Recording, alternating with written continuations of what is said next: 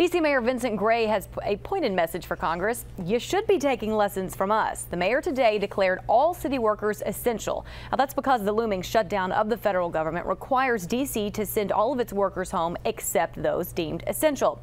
Stephen Cheetah picks up the story from the Capitol for us tonight. Stephen?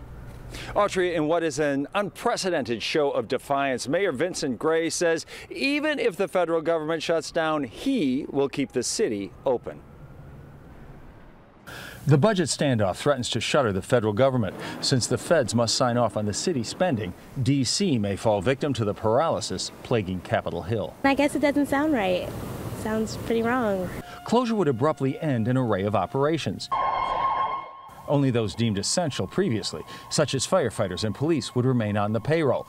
But Mayor Vincent Gray sent a letter to the Federal Office of Management and Budget stating, "I have determined that everything the district government does, protecting the health, safety and welfare of our residents and visitors, is essential." I think the mayor did what he needs to do. Ed Bailey's Bar needs to renew its liquor license October 1st.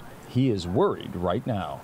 Well, does that mean things are going to be put off? Are renewals not going to happen? Are they going to happen? It's all up in the air. Gray's especially annoyed since the city's finances are sound. His letter went on to say, Congress can't even get its own fiscal house in order. They should be taking lessons from us.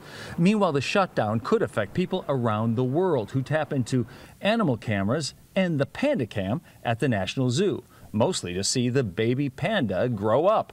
In a shutdown, all those cameras may go dark. It's a political game that everyone who lives here has to deal with every day. Now, there are questions about what the mayor is proposing is legal or not, and there are also concerns about, by taking this action, the mayor could be setting himself and the city up for reprisals from Congress.